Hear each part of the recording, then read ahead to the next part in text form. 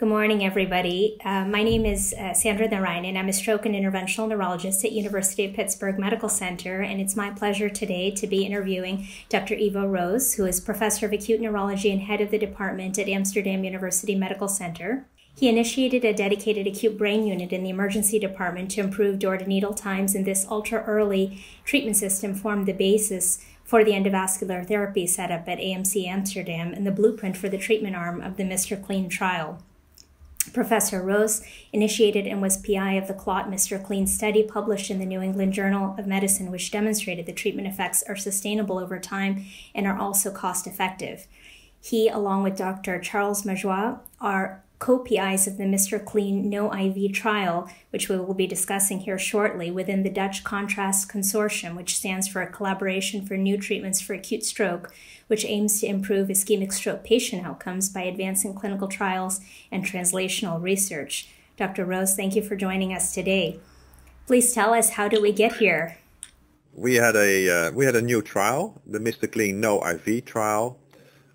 We set it up a couple of years ago. We already thought of it right after the publication of the original Mr. Clean trial, which was published in the New England in January of 2015. And it was the first trial to show clinical efficacy of endovascular treatment in stroke patients. So right after that, we decided that the next step would be to see whether the addition of alteplase is still needed. So that was the basis for the Mr. Clean No IV study. Oh, that's great. And, we have all been following as a stroke and neurointerventional community this trial along with the other No IV trials over the last couple of years, and enrollment proceeded more rapidly than expected in the last few months of the trial. To what do you attribute that? I think it's very simple. I think that everybody was quite, let's say, happy with the results of the original Mr. Clean trial, and everybody realized that the next step would be to find out whether intravenous alteplase is still useful, is still needed in these patients. So despite the COVID pandemic we managed to get the trial finished ahead of time, and we're very proud of it. Yeah.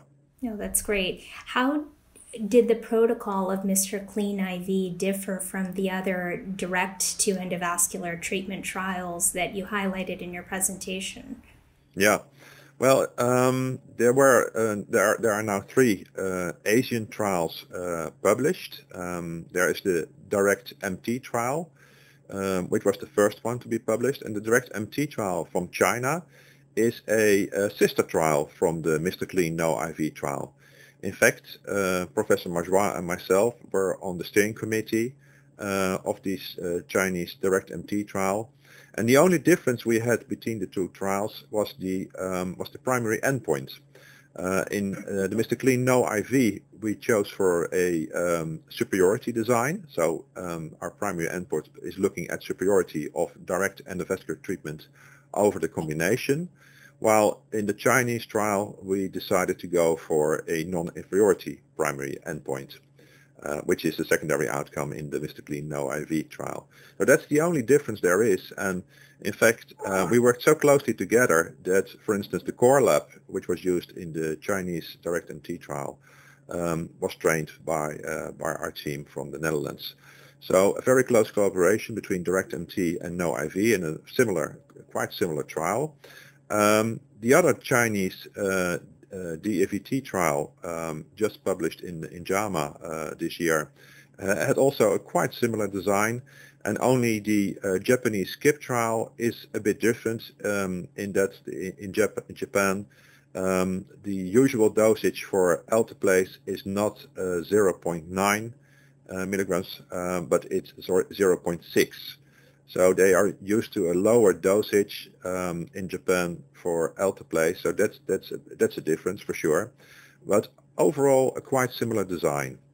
During the course of your trial, when you did interim analyses, you tweaked some aspects of the systems of care to achieve faster door-to-puncture times. How did you do that, and how did you determine what steps were necessary?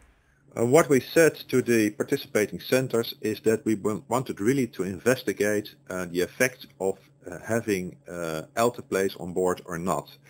One of the things we feared most when setting up the trial was that that the group which would have the combination treatment, so the combination of intravenous alteplase and mechanical thrombectomy, would have a delay in getting mechanical thrombectomy as compared to the group which would receive direct mechanical thrombectomy.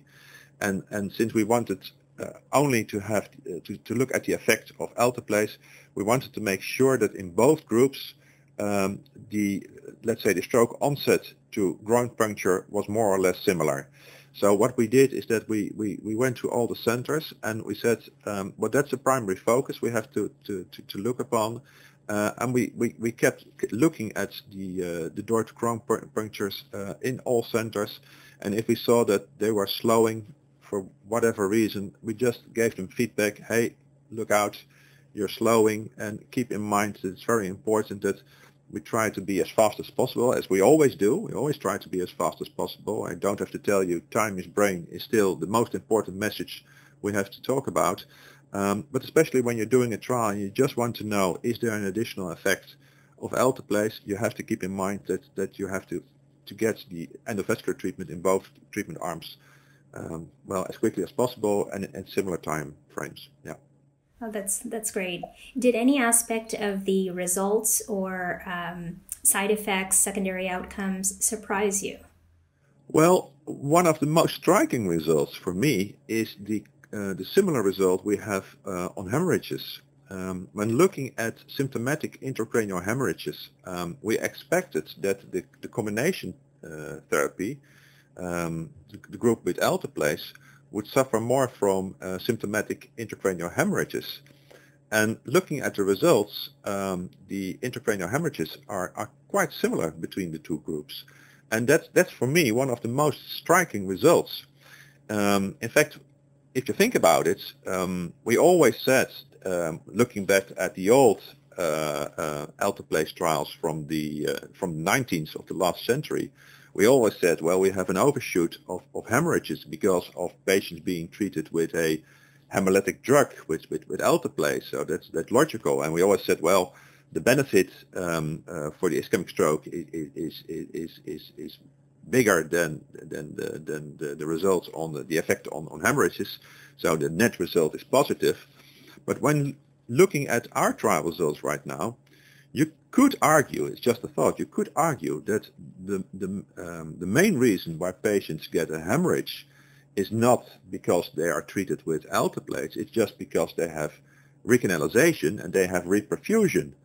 And there's not so much influence of alteplase, because that's the only way, in my mind, you can explain those striking results we have with quite similar results of hemorrhages in both groups. So that's for me one of the most surprising results I hadn't expected. So what do you feel are the next steps for the collaboration or for the Mr. Clean series? Well, we're still working on there are still several trials within the collaboration going on. There is the Mr. Clean Late, which is looking at the treatment of patients outside of the window of 6 hours, so 6 to 24 hours.